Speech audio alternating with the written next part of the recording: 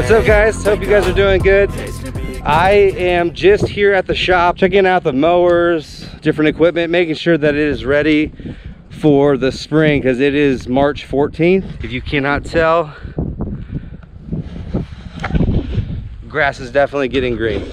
So I want to just kind of do a quick little update for you guys on my equipment. Last year I had a 36-inch mower that I used to get into people's backyards, and that was it was a Snapper Pro 36-inch mower, Walk Behind.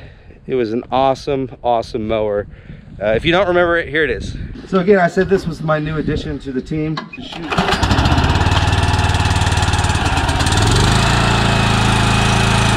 to how it runs. 400 bucks.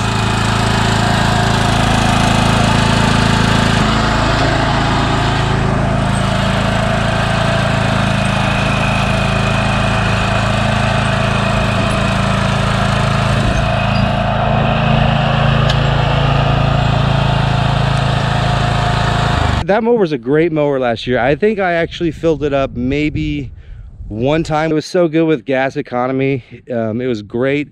The cut quality was great on it. I had no complaints with the mower whatsoever. It started on the first pull, but I kind of did a thing. The way that I work is when I was younger, I would get a piece of equipment and usually try and get a very good deal for that. And so some of you guys who are just starting out in the lawn care, whether you've been doing it for a couple of years now or whether you are 20 years in, this is still good stuff to know. And the way that I started out was to find the equipment that I actually really wanted, that would make the customer's yard look the way I wanted it to look, which again, I love striping yards. So I was always looking for commercial mowers, and always trying to get the best deal possible. Guys, if you haven't watched my first video, it just goes over getting back into the lawn care industry, my first year in, and buying equipment and how to negotiate. Even though there was nothing wrong with it, over the winter time, I put up the 36-inch Snapper Pro mower for $600. So I paid $400 for it last spring. And so sometimes I'll do that, and what my intentions are is not to try and just, yep, I won another battle or I won up somebody, because typically it's still a really good deal what I'm selling it for. What I'm trying to do is spend less, and then when you sell something, make more, or make what the market value is on it, so that you can put more money towards your new upgrade or the new equipment that you're going to need. That was my intentions. And that's not what happened. I always watch Craigslist. Nobody does that anymore, and I like that because I like the fact that nobody likes Craigslist anymore. It's where I actually grew up getting most of my equipment from. Facebook Marketplace wasn't a thing.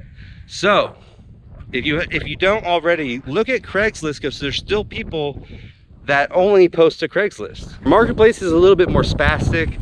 If somebody pays a little bit more, they can be put to the top, and you're not seeing like something for sale right down the street. I mean, that's my experience with Facebook Marketplace.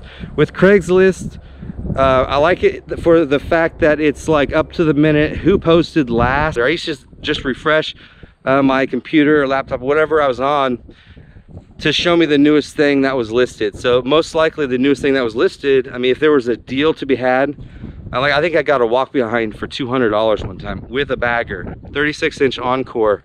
I remember that mower. 200 bucks because I refreshed, and it was right around the corner from me, and it would have been gone 3 minutes later. There's other people that do this as well. So I got on Craigslist one morning and I saw an ad in the farm and garden section for a Toro Proline 16 horsepower mower, 36-inch, for $350 or best offer. And there was no picture with the ad. And I love those. I love those ads, because I know so many people that would say, oh, I hate those ads that don't have pictures. Well, a lot of times people aren't home, or it's in their garage, or they just haven't gotten the pictures yet. But the thing is, I knew what that was, so I had kind of an advantage. I bought a car that way, where it was actually a really terrible picture taken and you couldn't really tell what it was, but I knew what it was. The Toro T-handle, which I've never had before. I'm about to show you guys how it works. Electric start, which the battery's dead, so I'm gonna have to jump that for you guys here in a second so you guys can see it run. But I knew exactly what it was, and I knew that it was worth more than $350 or best offer.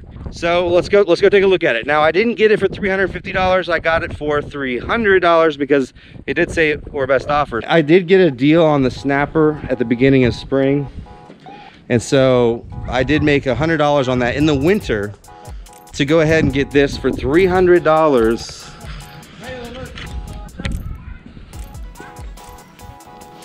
Sorry for the sun, guys, but hopefully you guys can kind of get an idea of what this is.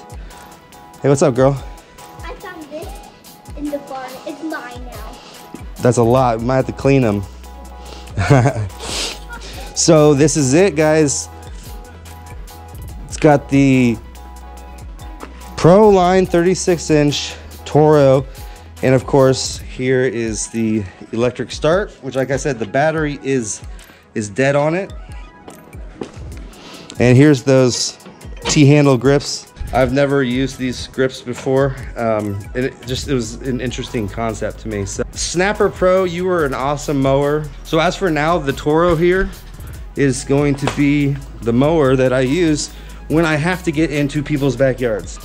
And that's the new addition to the team. I've only ran it once, and that was to go get it and pull it in here because it was storming out. Actually, if you take a look at it, a lot of this down here is just kind of dirt. I don't see like much rust, if any, on this machine. It looks like it's in very, very good condition. Now, it's not a Kohler or a Kawasaki, but still, it's a 16 horsepower. Briggs & Stratton have been around for a long, long time. So this has probably got about 2 more horsepower than the other mower, and hopefully it cuts just as well. All right, let's see if this thing starts. The guy I got it from, you know, he did let me know that it had a dead battery. Well, not before I got there. For $300, guys, you cannot beat this deal. I'm saying that now. Let's see if she starts up. All right, guys, let's go ahead and see if this thing fires up. I'm gonna go ahead and set this here. This on positive, on negative. Now, I might need to turn that thing on, but just in case, let's go ahead and.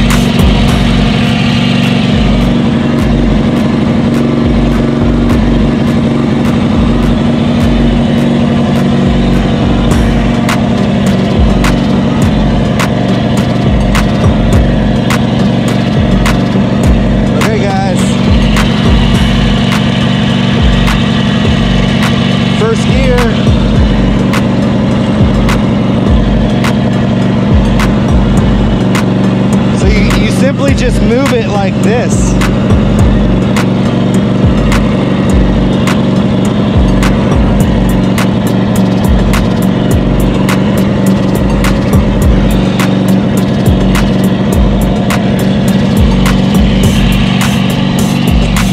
And the cool part is you can leave it in gear.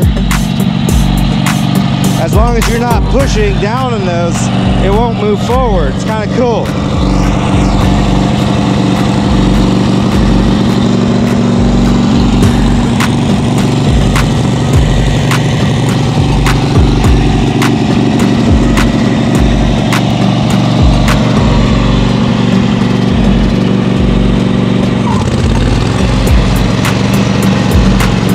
All right, there's the blades.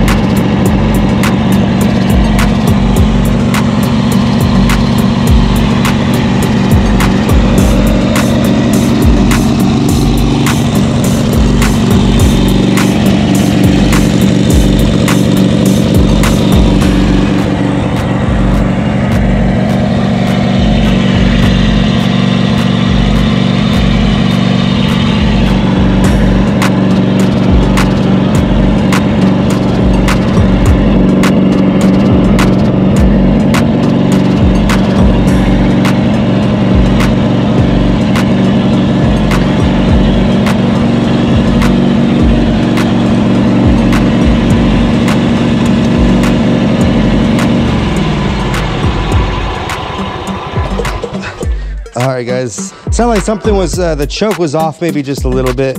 I'm gonna have to just check that. Of course, with these used mowers, you get a lot of some weird things like, you know, the choke right here has been kind of pulled up and it's been made to stay in that position, guys. Otherwise, it's kind of cool how you get to use these well, here. So what did you guys think? Have you guys had the opportunity to use these kind of the handles before?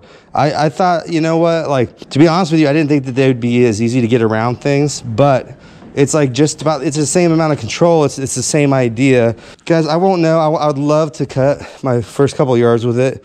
I just need to sharpen the blades, get everything ready to go. And I think we're good to go, guys. And I think with this cleaned up, it's gonna look like a really brand new mower. Not brand new, but it's still got stickers on it. Everything still looks great. So I'm actually pretty happy and satisfied with this purchase. And let me know in the comments what you guys think about these Toro Proline mowers, because I've heard about them for a long time. I've just never got to run one before. So very interesting. I think for 300 bucks, can't beat it. I had to make that purchase. I mean, I would have had 2 walk behinds at that point. I had the opportunity to sell the other one, so that worked out perfectly. And the $300 one came along. You cannot beat that for $300, guys. So keep in mind, it doesn't matter what time of year it is, spring, winter, guys. I mean, look for those deals. Be careful about what you're buying. Don't drain your account into something that's trash. Know a little bit about mowers and equipment. I appreciate you guys for coming along with me on the journey of my new machines here, and look forward to 2 videos. I went on an estimate today for some light landscaping work. I recorded our conversation so that we could kind of go over that together and see what you guys would charge. What's the industry charging for certain things, and what do you do in case, you know, you're new and somebody wants an aeration job done. Now you got to go rent machinery and all that. So we're gonna go over some of that in that video. The second video is gonna be fun. It's gonna be door knocking. I'm gonna try and film as much as I can. I want to look professional, but I might just hang it around my neck so that you guys can hear the conversation still. And if there is any conversations, otherwise, if I'm just going to be running with cards, I'll have the camera to where you guys can see it. And those are the 2 videos I have coming out here probably in the next week and a half. Guys, it's almost spring. I hope you guys have an awesome season, that you guys have awesome clients this year. Fast payers, no slow payers. I appreciate you guys listening to me ramble on. If you guys have any questions or have any insight to this Toro Proline 36-inch or whatever inch you guys had, if you had one, let me know. I appreciate it.